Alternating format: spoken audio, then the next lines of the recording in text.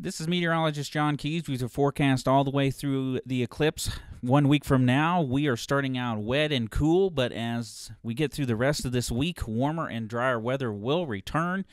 Unfortunately, that means we'll see some increase in fire concerns as we get the dry air in place, the warmer daytime temperatures, and for those that have health concerns related to smoke, we may see an increase in smoke overall from the north and northwest as the flow aloft turns from the north and northwest for the middle and end of the week.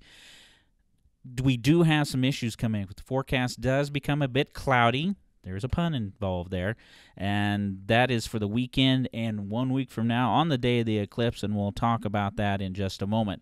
Now, anybody that's got plans over the next 36, 48 hours that involve getting ready for this eclipse, we continue to see some showers through the rest of the day across the southeast corner of the state. That's where the bulk of the precipitation will be.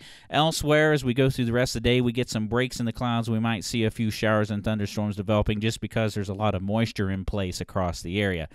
Going into tonight, showers linger across the southeast corner, but we'll see drying conditions over most of the area.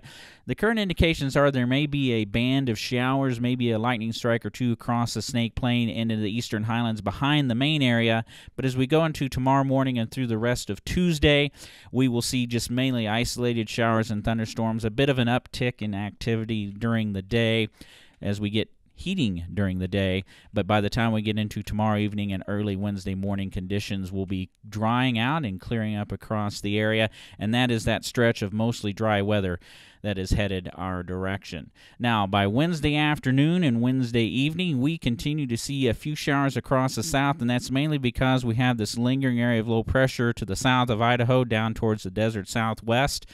We talked about that northwest flow developing across the area. As we go into Thursday, we still have some lingering showers across the south and a few thunderstorms. Are we going to see clouds elsewhere, showers? The likelihood is very, very low at this point, but you see that northwest flow setting up. That would bring any smoke to our north, that thick smoke that we saw a few days ago, back into our area temporarily. But as we head into Friday, we watch a ridge of high pressure briefly building into our area. Still might have a shower or two along the Utah border during the day on Friday. But heading into the weekend, we will see the next storm system setting up across the west. Here we are by Saturday afternoon. We're dry, but this system is setting up over the west, generally along the west coast.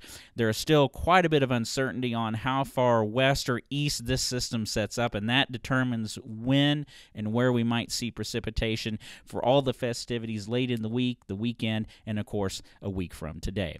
As we go through the period that area of low pressure sets up, the monsoon moisture moves in, so by Sunday, some showers and thunderstorms, especially across southern areas. This is going to change. This is just a first guess on what's going to happen.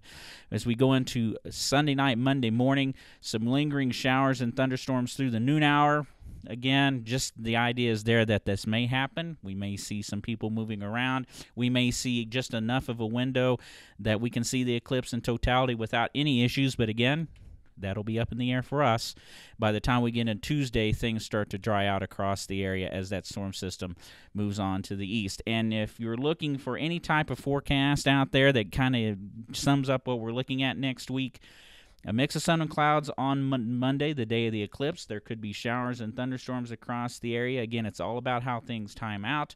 And we're talking about wildfire smoke. It may not necessarily be smoke moving in or out of the area.